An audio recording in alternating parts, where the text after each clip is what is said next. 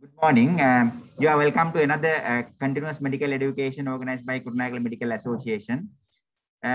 So today we are moving from COVID to other important topics. So we are starting emergency management, medical, surgical, and other disciplines. So we have lined up a few lectures on emergency management, and today we are going to start a very important first management of emergency. So that is arrhythmia. So arrhythmia management is an art actually. So it is my great pleasure and privilege to introduce today's speaker of that note. He is Dr. Keerthi Divulwewa. Right? He is a very young consultant, but he is very energetic and very active in management of patients as well as other academic events.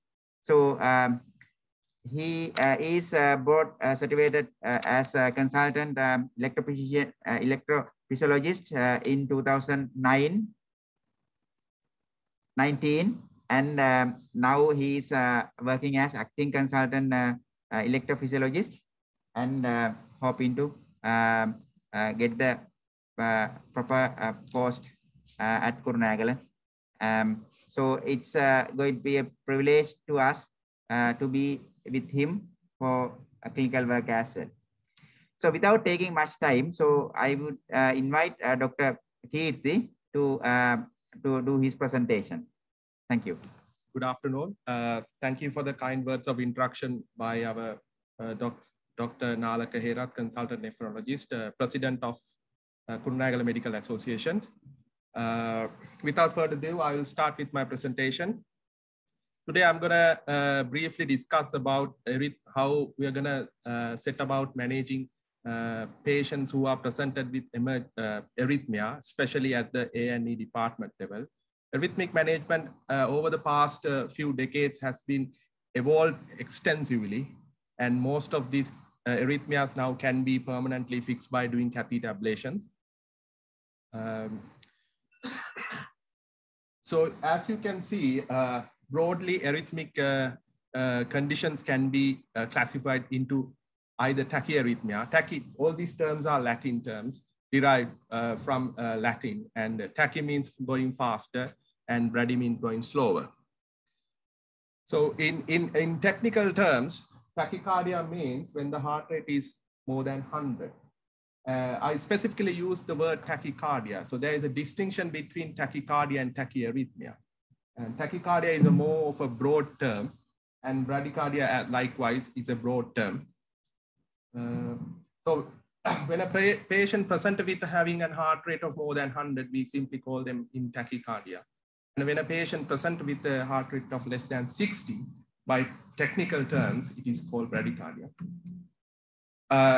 Most importantly, when a arrhythmic condition presents with either any of these associated symptoms, then there is certain risk of threat to life. So in that situation, we call them or consider them as arrhythmic emergencies. You can appreciate that syncope. Syncope means transient loss of consciousness, and or persistent reduced level of consciousness when there's evidence of ongoing myocardial ischemia. So it could be either primarily caused by the arrhythmia, or arrhythmia is caused by the myocardial ischemia. Or when a patient is having evidence of peripheral tissue underperfusion, that is hypotension, or when the patient presents with heart failure. So now we move on to bradycardia management. You can see that, as I mentioned earlier, when a patient is having a heart rate of less than 60, it is considered as bradycardia. But this is the most important point. When a person who's at rest and alert, having a heart rate of less than 40, that is certainly very abnormal. So in between 60 to 40, it's conditional. But however, at any circumstance, if the heart rate is low, below 40, when the patient is alert and rest. This could change when a person is sleeping. As we know, some people, when they are at sleep, heart rate I have seen going down as low as 20, but that is not considered as abnormal. But when a patient is alert, awake, and at resting, when the heart rate is low, less than 40, that is abnormal. Salient point is sinus bradycardia is not generally life-threatening, but complete heart block is life-threatening. People can die of complete heart block in two ways. One thing, as we know, when the conduction stops at the AV node level, in nature, there is always escape mechanism. However, that escape mechanism is not very reliable. And sometimes the escape mechanism can simply give away, giving rise to ventricular standstill. That means the ventricle don't contract, there's no cardiac output, patient collapse. The other possibility is when someone is in extreme bradycardia, it leads to what we call depolarization abnormality. The electrical propagation is going to change. And as a result, there's a thing called after depolarization. That's one mechanism of arrhythmia generation. And it can lead to sudden QT prolongation, and that will initiate ventricular fibrillation. So complete heart block patient can die of two reasons. And we can, in an A&E situation, we can come across certain scenario like this. Inferior MI patient, quite common to have heart blocks. But in that setup, having a heart block with a heart rate of 35 normally doesn't give rise to troubles. And when the ischemia settles, it improves. However, if a patient presented with anterior stalivation MI and having a heart block, that is a sinister situation, because normally in anterior MI, the conduction system does not get involved. But when the lesion is at very high, like very proximal LAD obstruction, it will significantly cut off blood supply to the bundle of His and the left bundle. And these patients are at higher risk of dying suddenly.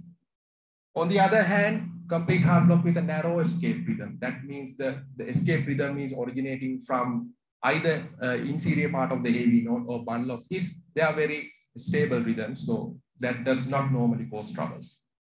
On the other hand, intermittent complete heart block or intermittent heart block carries much worse prognosis because that happens suddenly, and sometimes there may not be escape mechanism and people die suddenly. This is another worst case scenario, complete heart block, and a patient is having an escape rhythm, but escape rhythm is generating from the right bundle branch.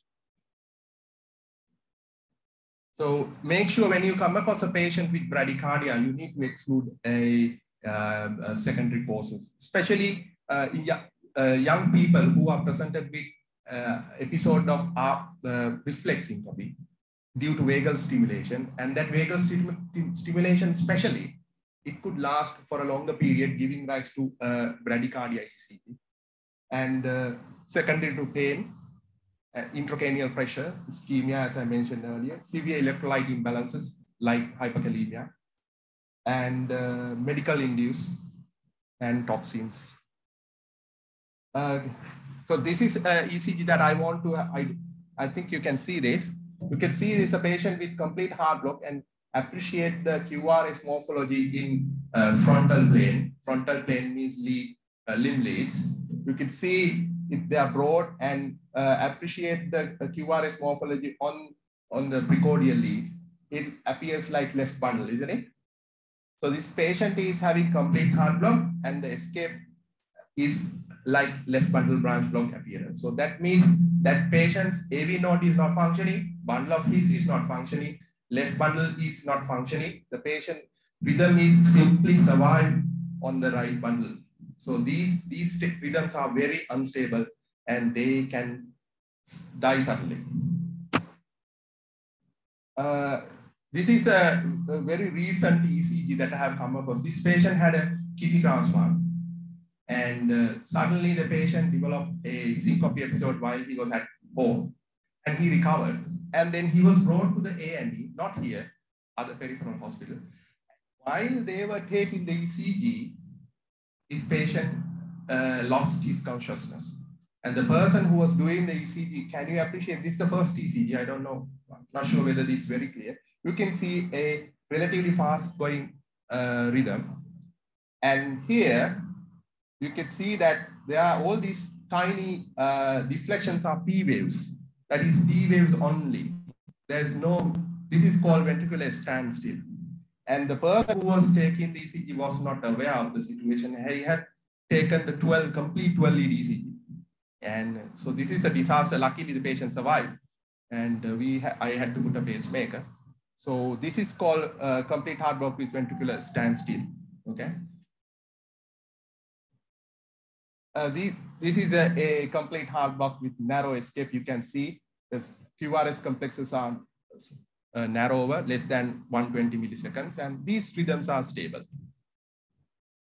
So how do we manage a patient who presented to us with bradycardia? And as we know, all these colleges and societies has their own recommendation as to how we manage.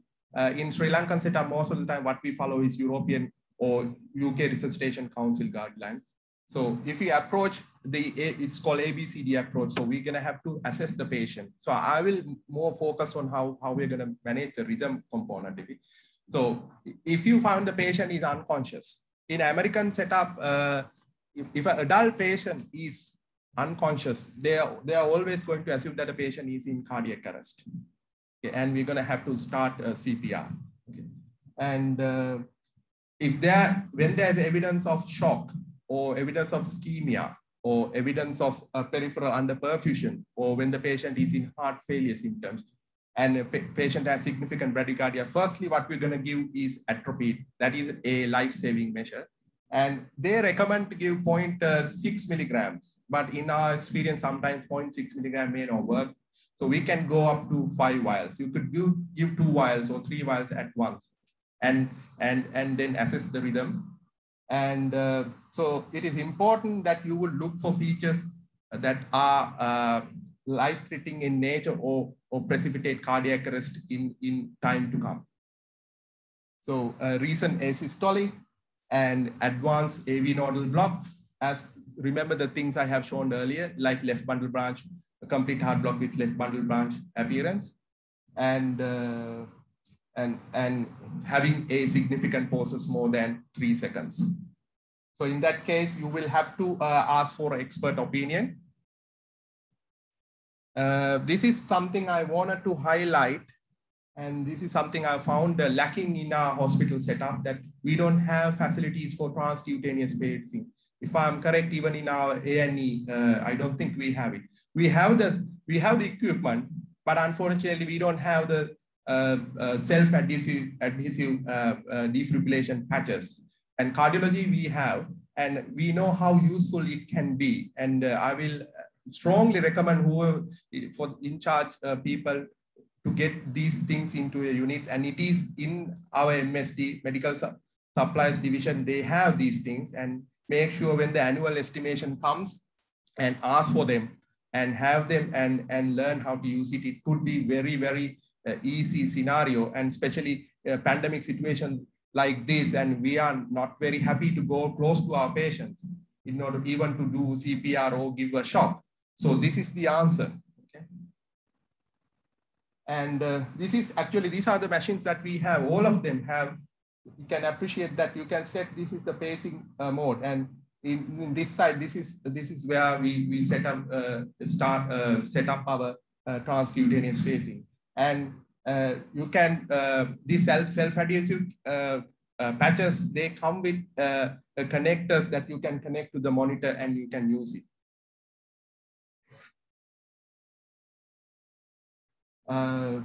So when we setting up transcutaneous spacing, because we know the heart is inside the thoracic cavity, and there is a distance between where we keep our patches and the heart. So there is the tissue in between, and it causes an impedance. So we have to make sure that in order to make sure that the patient heart is contracting appropriately, we have to shave the body hair, and we have to make sure that the patient is having proper conduct or the connection or the contact with the patch. So the problem is transcutaneous pacing. It is if the patient is unconscious, it is very painful, because I don't know whether anyone has seen transcutaneous pacing. when we apply the patch and start pacing, it will start to contract, depolarize the pectoral muscles and the diaphragm as well. So it is very uncomfortable. The patient hand will be moving and hiccups will be there, and it is they find it very uncomfortable. We have to sedate them. One of the most important thing is to make sure that the patient heart is contracting. How we're going to do, just by looking at a ECG monitor will not help, because a transcutaneous pacing itself generates lots of noises. And sometimes the ECG is not clear enough to see at all. And you need to physically make sure that the patient heart is contracting. So the best way to do, either to check the femoral pulses, or and if you have a pulse oximeter, that is the other best thing. So check the pulse oximeter, check for the waveform. And if that waveform is there, and that certainly tell you that the patient's heart is contracting. So if you are talking about medical management or in an emergency setup, what we have is atropine. Initial dose is 0.6 milligram IV. You could repeat every 3 to 5 minutes up to total dose of 3. That is the recommended doses. Certainly we can use other sympathomimetics like dopamine, and IV adrenaline I have found is quite useful. You don't have to give 1 milligram. You could start giving like 0.25 milligram or 0.5 milligram because it has to be done cautiously. If you give a large dose of IV adrenaline, it might shoot the blood pressure up, and it gives you unnecessary sympathetic activation. I have seen people, one occasion I remember, a patient who was awaiting for pacemaker implantation at the ward suddenly collapsed due to sudden complete heart block. And we had to give adrenaline, and the patient next time ended up having ventricular fibrillation. So we had to shock the patient. Patient is back in asystole, and we had to give adrenaline. And then patient went into VF, we had to shock, and this circle was keep repeating until we were able to have a TPM in. So if you are to give adrenaline, don't give 1 milligram, just use 0.25 or 0.5 milligram. That certainly will do the job. The isoprelin we have is certainly a good medication in this type of situation. And this is normally the dose. If you suspect like calcium channel blocker overdose, you could use calcium gluconate. And the most important point is, if you suspect myocardial infarction, giving atropine, dopamine, or adrenaline certainly will worsen the hypoxia to the myocardial tissue. It might aggravate the myocardial ischemia. That's something we need to be careful. That's why I was mentioning about adrenaline specifically.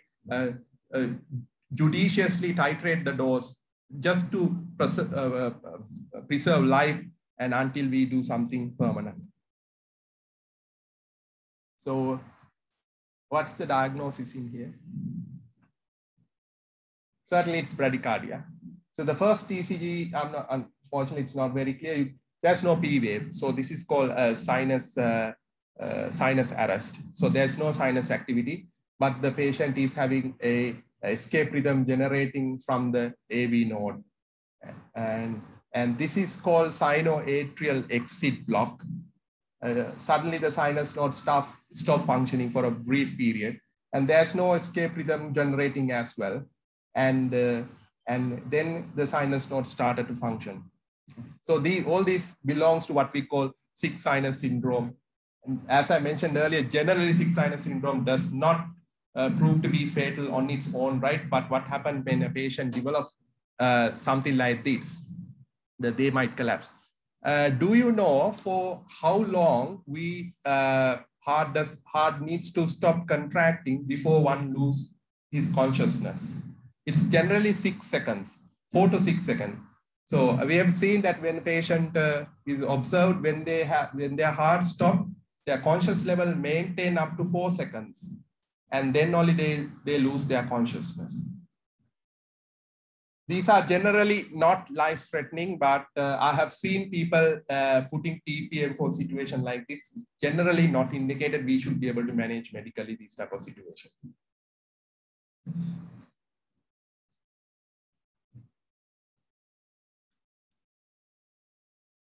So moving from that, we will discuss a bit about tachycardia emergencies. So there are various types of tachycardia situation that we can come across. So based on the morphology of the ECG and the regularity of the rhythm and hemodynamic status, we can classify them to various categories, subgroups. So on the top, we have pulseless VT/VF, and then we have broad complex regular tachycardias. We have narrow complex regular tachycardias, and we have narrow complex irregular tachycardias and broad complex irregular tachycardias. And we have polymorphic VT and this condition called electrical storm. So this is the 2021 Resuscitation Council guidelines, as we mentioned earlier. So if you found your patient is hemodynamically unstable, if your patient may be collapsed at the time the patient coming to you, or in that case, you need to start CPR. And that's purely the resuscitation. And if you have enough time to look for these things, whether the patient is in shock or having evidence of ischemia or having heart failure, doesn't take a chance. No need to take a chance, go for synchronized DC cardioversion. And if you are certain that the patient is having stable rhythm, then you can do all kinds of assessment. The other important thing I need to highlight, and I know that people, when they come across with an emergency situation, when a patient is unconscious, they certainly start giving CPR, there's no problem. But when the patient is stable enough, most of the time, especially when the patient is having when suspected having a ventricular tachycardia, they rush to intervene before getting an ECG. I need to highlight having an ECG carrying the rhythm is very important from our point of view. And recently I had to come across a situation that patient was having an ICD put in, came to the A&E with a VT. There was a mention of having VT, and they have intervened, but unfortunately there wasn't ECG. And that patient was having an ICD put in, and the patient did not receive a shock from the device. So, and we don't have the ECG. So I was scratching my head as to what has happened in this case. So then only again he came, only to realize, like that time he was having an ECG, only to realize that VT was rather slow one. It's like 120, but the ICD was set to detect if the rate is beyond 160. So the ICD is not doing its job. And since we didn't have ECG, we don't have a clue as to what happened. So if the patient's rhythm is stable, make sure, please take an ECG before intervene, because it will help us in so many ways in order to how we're going to deal about it. So normally pulses VT and VF, patient will be unconscious, and the key to save the life is to start CPR immediately. And in our setup, especially in a hospital setup, if you found a patient is collapsed, you have to assume that patient is in arrest state or having pulses, VT or a VF. Start CPR before confirming any rhythm issues. And that's the only way to survive. And while we are giving CPR, someone has to attend to make sure that the patient get defibrillation. So it should be high dose unsynchronized energy. Now, almost all defibrillator what we have is biphasic. So the generally dose should be, though it says 150, I wouldn't recommend to go with 150. Go straight away with the highest possible dose to 200 joules and make sure that the patient rhythm is restored. So immediate, when you give a shock, don't try to confirm whether it has worked. Start CPR and go for 2 minutes, then only check the rhythm. Okay. And in the meantime, someone has to attend the airway and give oxygen, and having a cannula put in and prepare for vasopressors and in case. So if you find that the patient's rhythm is shock resistant, then you need to consider IV amiodarone. It is the best choice that we have. So IV amiodarone, 300 milligram, at least over 3 minutes with 5% glucose, 20 ml. And then you can give another 150. And and generally after giving IV amiodarone, you can give another shock, and normally it works. and then make sure that you don't stop. Especially this is true for pulses, VT and VF, and make sure that you complete the rest of the amiodarone dose. So basically, I'm repeating the same thing.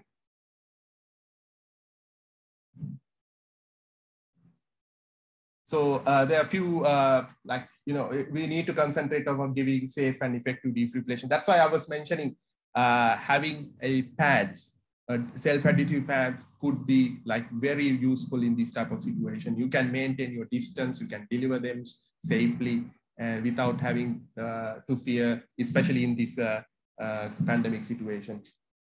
And there are various ways that we can apply. It's called anterolateral. You can go anterior, posterior, or biaxillary. There are so many ways that you can apply patches. And nowadays, obviously, lots of patients, you will come across certainly in your life patients who are having pacemakers, ICDs put in. And you need to be aware about the fact that the patient is having a pacemaker. So you have to make sure that you put the shocking pads away, as further away from the device in order to minimize the damage to the device.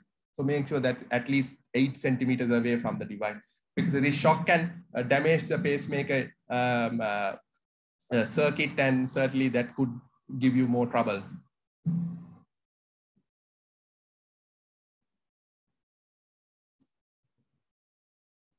So there is some place for lidocaine or lignocaine. That is the lignocaine what we have.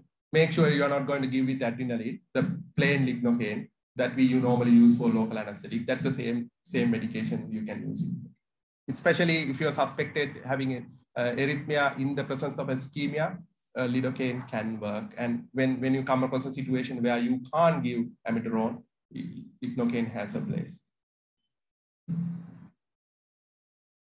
So I don't know whether you have heard this term, this electrical storm.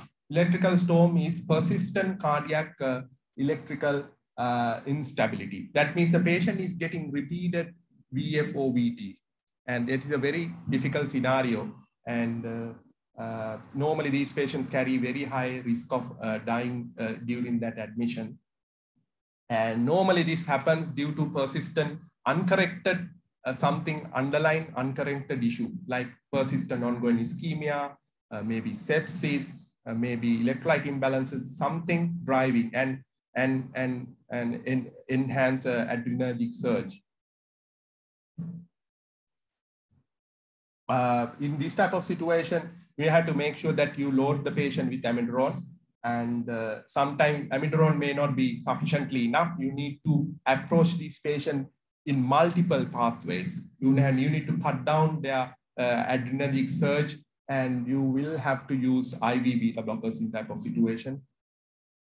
And it basically, sedation is very important. These patients are very anxious and they have significant adrenergic surge, and adrenergic surge is driving the tachycardia. So we need to sedate them properly, and you might need anesthetic support. You might have to intubate them, give certain medication, and thoracic epidural anesthesia, anesthetists should be able to help with this. And there's another thing called stellate ganglion block. It is something I believe anyone who is in the emergency department should be familiarized with.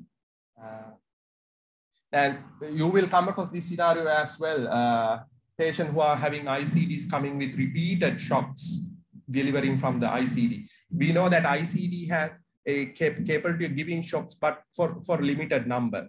Normally it's 120 or 200 shocks from device. So if the ICD start giving shock over and over and over and again, the battery will be depleted like nothing. So you need to avoid that happening as well. The simple way to do is to once you make sure that you have other means of attending the arrhythmia, you can simply keep a magnet over the ICD and it will stop giving shocks. That is how we're going to do the left stellate ganglion block. Normally we try it from the left side. You can try it from the right side as well, but as we know in anatomical term, the left sympathetic ganglion supplies the heart. So we need to target the left stellate ganglion. It is generally just at the inferior border of the cricoid thyroid, just at the C6 spinal tubercle. And you need to approach from the lateral side. And generally what we are going to infiltrate is bupivacaine. So you can do it blindly, but it will be best to do it under ultrasound guidance. And I believe our anesthetists, they are quite familiar with the thing, and this can be very helpful, especially in order to prevent getting recurrent VTVF. And use ultrasound scan. You can see carotid artery here, internal jugular vein. You approach from the left side, this C6 vertebral body, and this is generally, if you approach from the left side, if you get underneath the common carotid artery, and this is where normally you need to inject bupivacaine, and that will temporarily block the sympathetic chain and reduce the adrenergic surge to the heart, and it will help to settle the heart.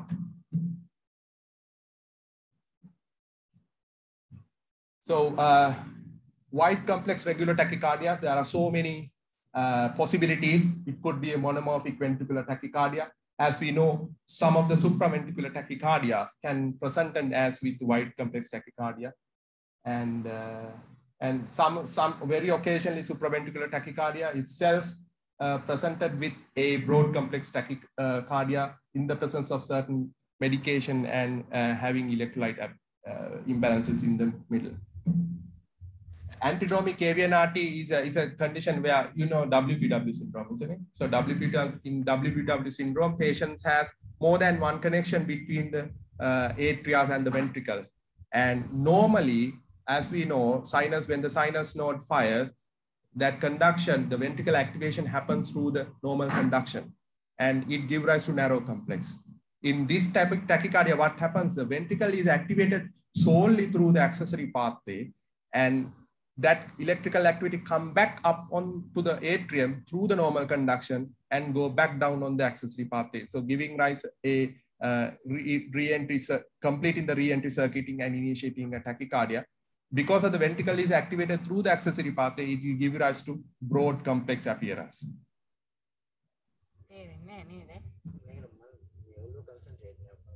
So if a patient who presented with wide complex regular tachycardia, if the patient is unresponsive, we need to follow the advanced cardiac life support algorithm. So we need to start CPR, and as early as possible, we need to deliver the shock. If a patient who is unstable but conscious, go for synchronized cardioversion. And if the patient is stable, then take a little bit of time to do a diagnosis, and please make sure that you have an ECG taken. So this is what is recommended here. Wide complex QRS tachycardia. If the patient is hemodynamic unstable, go for synchronized cardioversion. Make sure it is synchronized cardioversion. So you need to familiarize yourself how to synchronize. There's a button in the defibrillator. You need to have the ECG connect. The patient need to be connected to the defibrillator through the ECG, and then you need to push that button, start the shock, push that button, and it'll tell you whether it is synchronizing or not. And then you need to select your energy and deliver the shock. It's important to follow that because unsynchronized shocks can initiate ventricular fibrillation in this type of scenario. Normally, you can start with 120 to 150, and then you can give amiodarone if you like. And there is a place for vagal maneuvers, even in situation, considering the fact that I mentioned earlier, some supraventricular tachycardia can present with wide complex tachycardia. So there is a chance you can, if the patient is stable enough that, and you think that it could be a supraventricular tachycardia, you could still compress the carotid sinus and do some vagal maneuvers. Though we use amiodarone, it is not the first choice, unfortunately. And you can even try giving IV adenosine, but I wouldn't recommend that because it needs lots of other information before you safely use the IV adenosine in a white clump tachycardia situation. You need to have previous ECG. Sometimes our patient, they just simply come to the A&E without having previous documents. So it's not wise to give IV adenosine in a white clump tachycardia. Can anyone tell the diagnosis here? I believe you can appreciate this is a tachycardia and it's regular and it is broad. I have highlighted the important feature in here. You can see the axis lead 1, lead 2, 3, AVF both all are negative, and lead 1 is, you could hardly say. So there's certainly a left axis deviation, and V1, that is RSR pattern, small r, small s, then a big R. So this is called a rabbit ear or V1. So what is the diagnosis? You can appreciate this is a white complex regular tachycardia. And any guesses? So the clue is normally, unless there is underlying conduction tissue disorder, SVTs do not present with left axis deviation and right bundle branch combination. And if you see this, it's very likely to be a VT, right bundle branch appearance and left axis deviation. So this is actually a patient who had there's a thing called idiopathic left ventricular tachycardia, fascicular VT. This is simply a patient who presented with a fascicular VT. And the important thing is this patient can simply be managed with giving verapamil. You don't need to give amiodarone or anything else. If you give verapamil, the tachycardia will stop. This is called verapamil sensitive fascicular VT. Sometimes not easy to diagnose. The clue is they have right bundle branch block appearance and the left axis deviation. And these are safe tachycardia. Generally, they don't kill the patient. And can be managed with verapamil. Just simply giving verapamil will stop the tachycardia.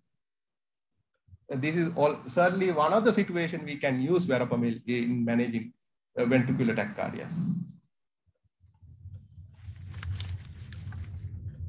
What is this? And you can see lead 2, 3 AVF strongly positive. And this is AVR.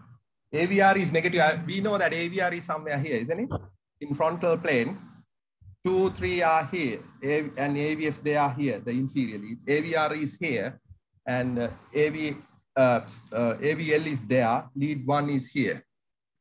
So AVR is negative, and 2, 3 AVF is positive. That means whatever the electrical activity travels towards the inferior leads. That's why it is positive. And V1 is negative. V1 is a right side lead, isn't it? It is the right precordia. And so it is negative. That means the electrical activity travels away from. So this is a typical right ventricular outflow tract VT. And these are benign VTs. And you might be able to manage with them beta blockers, and they are amenable for ablations. A little bit about polymorphic VT. We know that polymorphic VT happens when the QRS pattern change. And the problem with polymorphic VT, they can simply degenerate it into ventricular fibrillation. And the important point is, if you suspect a polymorphic VT, don't use amiodarone. And the reason is, most of the time polymorphic VT happens in the presence of a QT prolongation. And if you give amiodarone, it will worsen, and that is a disaster. And the first choice should be, unless the patient is hemodynamically unstable, you can give a shock. But if the patient is stable, give magnesium. And in certain scenarios, even temporary transvenous spacing can improve polymorphic VTs as well. And if a Brugada patient comes with polymorphic VT, you are going to give isoprene. Isoprene will stop the tachycardia. And so that's why I see the polymorphic VTs could be very, very, very heterogeneous group. So based on what you suspect, so it's very important if you come across, get an expert help, because simply giving amiodarone will not help you. You can see that in this case, see this patient is having PVC coming from what we call them short couple PVC. And you can appreciate that the PVC is simply coming just on top of the QRS T wave. This is sort of an R on T phenomena. It is called short couple PVC. And you can see PVC was happening, and this is the sinus speed, then the PVC, and it starts the polymorphic VT. And this patient was connected to the monitor. You can see the what happened to the blood pressure. So this almost in cardiac arrest, isn't it? This is the pulse wave pattern, and it has gone, disappeared. So that's what I mentioned. Polymorphic VT could be is a very heterogeneous group. So we will need to be aware of about what is the normal QT intervals. And normally in prepubertal age, it's 146, 460 milliseconds, irrespective of gender. But once they grow up a bit older, the cutoff value changes. This is 99 percentile cutoff value that one needs. These things, it's important. And this is corrected QT values. So that's what I mentioned. It's a heterogeneous group. People can come with long QT. It could be either acquired or congenital. And there are certain situations where you could develop polymorphic VT without the QT prolongation. Brugada syndrome is one of the good examples. And I've seen patients who are having right ventricular outflow tract PVCs generating polymorphic VT. And most importantly, acute myocardial infarction. That is something you need to be aware. And generally, they can develop VT in various stages. It could be without having any evidence of ongoing ischemia. They have simply obstructive coronary artery disease, but not an MI. And they develop because of the agitation of the Purkinje fibers caused by the chronic ischemia. Or they can develop polymorphic VT mostly 3 to 4 days from the onset of MI. And there's another group called catecholaminergic sensitive polymorphic VT, CPVT, we know. They normally develop a polymorphic VT when they do something active or is involved in sports. So you can see that covert type of ST elevations, this is Brugada. And normally Brugada patients, they develop VF not when they are alert, not when they are active. They normally develop when they are at rest, especially during nights. What happens is they develop PVC and that initiate VF. So this is a patient with MI. You can see that ST elevation is here, and that instability leading to PVCs and generating polymorphic VT. This is another example. And this is what we call bidirectional VT in catecholaminergic sensitive CPVT patients. They normally develop during sympathetic activation when they become agitated or during exercises. It will generate PVCs changing axes and then degenerate into polymorphic VT. This is another important thing that pre-excited AF, WPW syndrome patients, when they develop AF, they could simply present like polymorphic VT. And in this situation, we need to manage entirely different way. And this is something one need to be familiar with. So don't remember that if you come across a abnormal, bizarre looking ECG, you need to think, could this be pre-excited atrial fibrillation?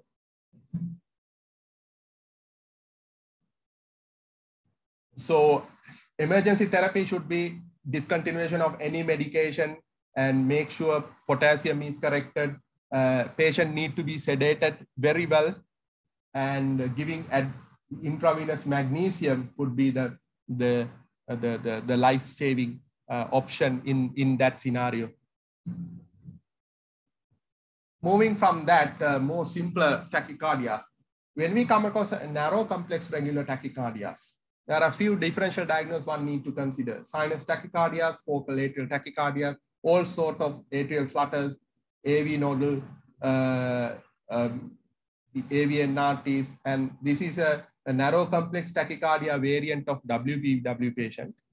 And very occasionally, like the atrias firing on its own, AV node can still start firing on its own, giving rise to junctional tachycardia. They are generally very well tolerated tachycardia. You have time, enough time to deal these patients without having to rush. But occasionally hemodynamic compromise can occur if the tachycardia is going faster than 200 beats.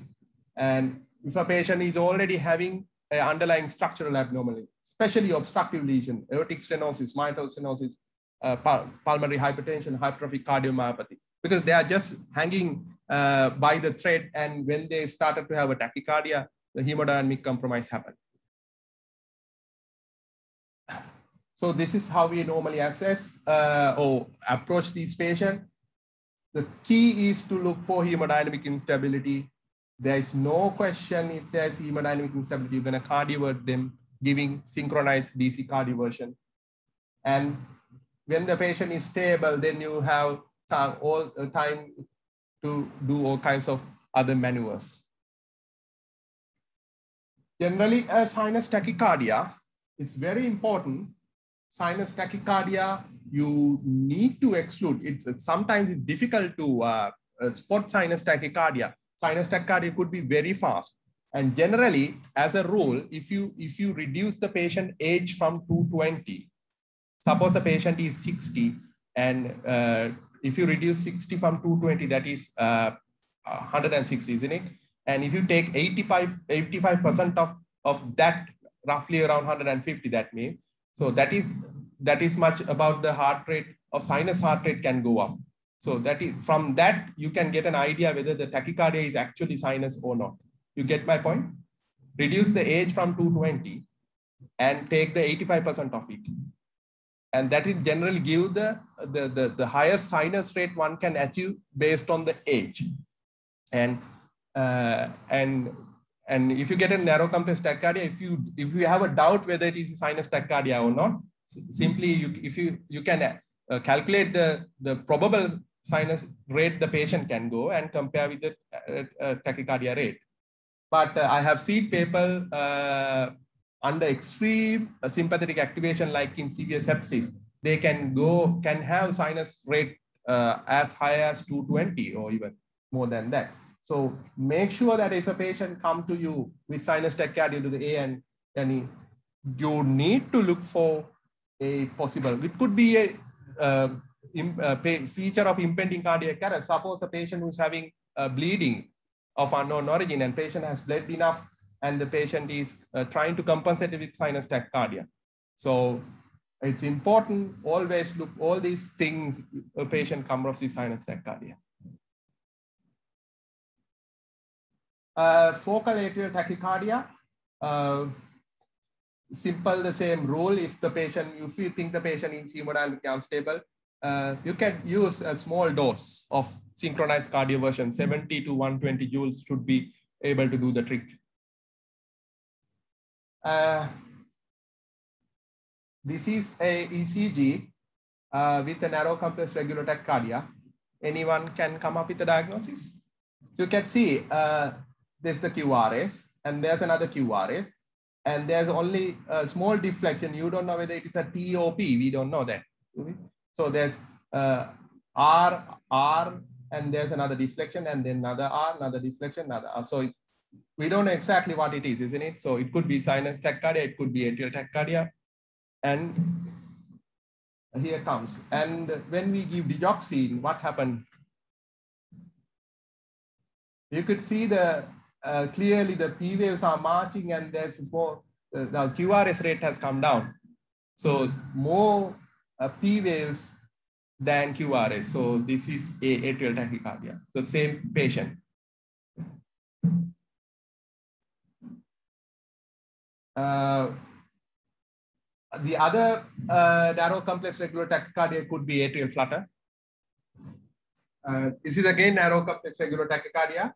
I have highlighted the V1, and I don't know whether you can see there's a small sharp deflection just after the QRS complex. This is called R prime. This is a characteristic feature of AVNRT, because as we know, in AVNRT, the re-entry circuit is in the AV node. So both the atria and ventricles are activating at the same time. As a result of it, P wave is falling just on top of the QRS complexes. And normally this can be seen in V1 and occasionally in inferior leads as a small S wave or a small R in V1 that is called as R prime or S prime. It is a characteristic feature of AVNRT. If you come across an AVNRT, the first thing you need to try is vagal maneuver, as long as the patient is stable. And if not the case, then you could consider giving shock, low energy shock. And but most of the time, if it not helped by the vagal maneuvers, you will consider giving IV adenosine. And this is all same for the WPW tachycardia, WP blood syndrome patients coming with a narrow complex tachycardia. You could try the vagal maneuvers, and if does not help out, you could consider giving IV adenosine, because IV adenosine is a medication that acts on the AV node, and all these tachycardia, their mechanism is exclusively depend on the conduction of the AV node. So the theory is, if you obstruct the conduction through the AV node, the tachycardia circuit should break and tachycardia should be stopped. By doing the vagal maneuver, we are doing the same thing. Because of the vagal stimulation, it will lead to the conduction delay occurs in the AV node, and it will break the circuit, slows down and stop.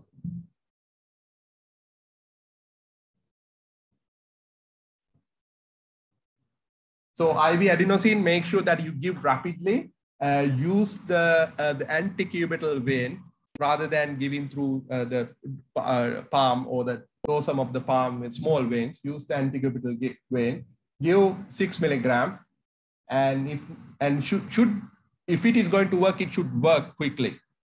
And you can try up to max 12 at once, and you can repeat up to 12, and make sure that you give a big flush. And the effect is quick, and normally people tolerate this without having any issue. But sometimes you need to be aware in certain situations. If the patient is having a central line, like in a ICU setup, don't give 6. Instead, you can give 3 milligrams. You are going to give through the central line, and especially patient is on carbamazepine, and there are little things that one need to be careful. I think we have verapamil in our A&E, is that correct? So normally we could use giving verapamil IV or diltiazem IV, or I don't think we have beta blockers, do we? We don't. And if we are going to give IV beta blockers, it should be metoprolol, and they are very successful stopping the tachycardia. And I have to tell you, recently I have come across 2 situations where AVNRT was given amiodarone. There's no need to give amiodarone for AVNRTs. Vagal maneuvers and IV verapamil should stop the tachycardia.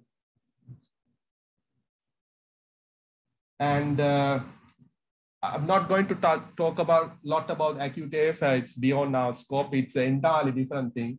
Normally, acute AF, as we know, we don't know for how long these patients was in AF. But if we are certainly sure that the patient is having a very new onset of AF, we don't have to bother about giving, especially after a binge of alcohol, they come with acute AF. You could simply give them a beta blocker, or normally it does not cause hemodynamic compromise in an otherwise fit person, but patient with underlying ischemic heart disease or heart failure, even acute atrial fibrillation, especially hypertrophic cardiomyopathy or mitral stenosis patient or aortic stenosis patient, like those who have already compromised status, when they develop atrial fibrillation, especially mitral stenosis patient, as we know, mitral stenosis patient, their ventricular filling is entirely depend on the atrial contraction. because there's no passive film because of the mitral valve is stenosed, and they are depend on the atrial kick. And if they develop atrial fibrillation, suddenly they deteriorate. So in certain scenario, you might have to consider cardioverting them. And multifocal atrial tachycardias, magnesium proved to be having a benefit or effect. And as I mentioned earlier, if you think the patient is hemodynamically unstable, don't consider about the risk of having a stroke. You might want to cardiovert them. Basically, better to avoid calcium channel blockers in this type of scenario, because these patients tend to have LV dysfunction, and it's going to make things worse for us. And therefore, the choice should be IV metoprolol or IV amiodarone. Okay, what is the abnormality in here? This is something I mentioned earlier. You can see it's a very broad, bizarre, and irregular. This is the exact appearances of this called pre-excited AF. So this patient has WPW syndrome and developed atrial fibrillation. So the atrial fibrillation, we know in atrial fibrillation, the atrial activity can go as fast as 600 beats per minute, atrial activity. But in normal people, because of the AV conduction, by default doesn't allow, AV node doesn't allow that much of fast conduction to go down. Because when the ventricle started to defibrillate, depolarize at a rate of 300 or above, the VF risk goes up. So in nature, in order to preserve life, AV node doesn't allow that to happen. But when they have an accessory pathway, that is an escape. And accessory pathway has no regard, and it allows fast conduction to go down. And so the ventricle can activate it very fast. You can see here almost the rate 300 at one point. And you could see the complexes are so bizarre and broad, narrow, and all variable. So this looks like a polymorphic VT, but this is pre-excited AF. This is an emergency situation. These people suddenly can go into VF. So best these patients manage, make sure that you avoid amiodarone in this situation. Don't give amiodarone, cardiovert them. Don't give adenosine, don't give beta blockers, don't give calcium channel blockers, because they will reduce the AV conduction and worsen the conduction, or improve the conduction through the accessory pathway, no regulation, and they will simply go into VF. So cardiovert them.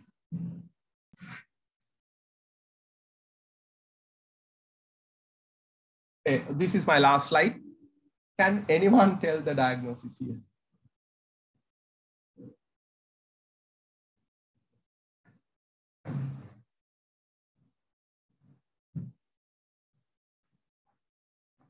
Is this an artifact or is it a tachycardia? What is it? Okay. The clue is here. What is the rate? Now you can see it's a regular, broad, complex something, isn't it? And the rate is 96. Can this be a VT? Generally, VTs are relatively fast. There's a thing called idiopathic, idioventricular VTs. They can be slower, but, and I'll tell you the diagnosis. This is hyperkalemia. This is called sine wave. And this patient is about to die. You can see. So the P wave is gone, QRS and T all are merged together, giving rise to this. This patient's potassium was around 9. And this is peri-arrest rhythm, and the rate is slower. That was the clue.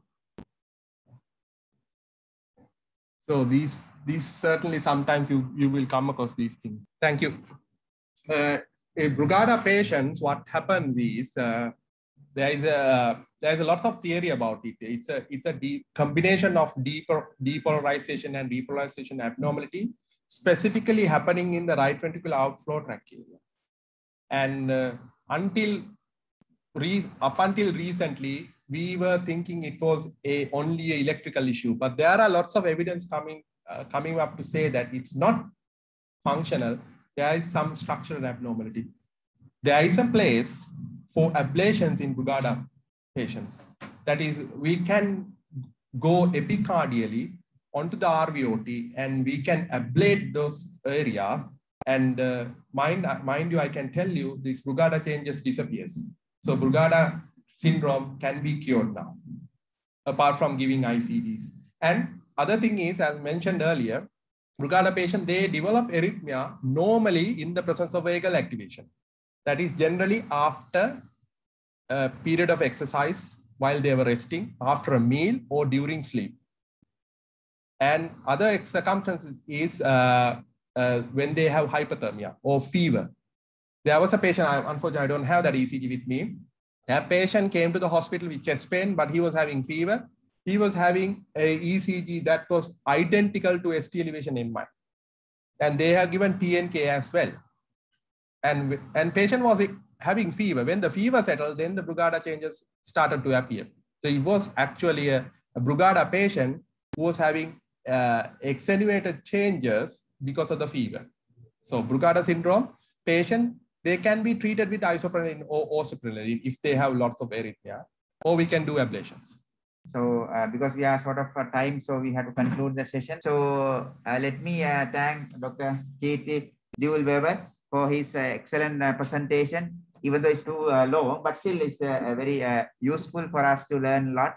So thank you for reminding us some rare ECGs and all. So we'll appreciate your effort, and thank you.